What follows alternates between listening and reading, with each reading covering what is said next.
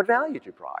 Most people focus on the money. Why? Well, we're going to ask them for some money. Let's focus on the money that we're going to give them back, right? That would be a mistake. That would be a mistake. Let me tell you why. There are no less than 3 separate buckets driving energy efficiency decision-making.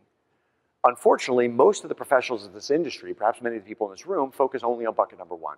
What's bucket number 1? Utility cost financial benefits.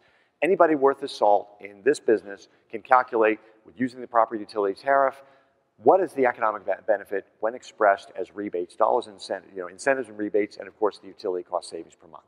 That's fine. It sounds like a big bucket, especially in a high-cost area like Hawaii, where it just came from, where utility prices have been between 30 and 45 cents a kilowatt hour, depending on which island you're on recently. Bottom line, though, is what about Salt Lake City? 4 cents, 6 cents? What about other places in the country where you don't have that tailwind of 40 cents a kilowatt hour to fuel your value propositions? Okay, second bucket, non-utility cost financial benefits. These are things that are calibrated by quantifying and monetizing financial benefits that show up somewhere else on the profit and loss statement. It doesn't show up on the utility line item.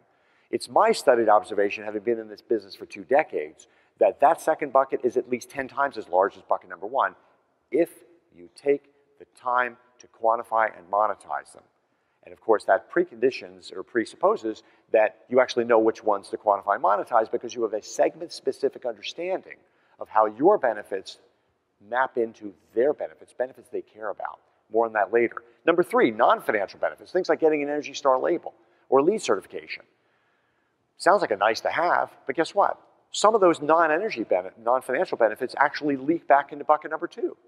And I'll show you a slide later that shows that in no less than 6 studies over the last half dozen years, there is a statistically significant relationship between a building that has an Energy Star label on it and higher rent per square foot, higher occupancy, and higher appraised value per square foot. Now, in my former career, we had a $200 million portfolio of shopping centers in Southern California. And that sounds a lot like a non-utility cost financial benefit to me. So essentially what I'm trying to say here in the brief time that I have with you this morning is that if you take a look at all 3 buckets, the first one, the one that you focus on the most, is actually the smallest bucket. The second one is the one that's going to resonate most with your customers because you're giving them benefits that can be measured with the yardsticks they're already using to measure their own success. And the third bucket, if properly couched, actually leaks benefits back into the second bucket.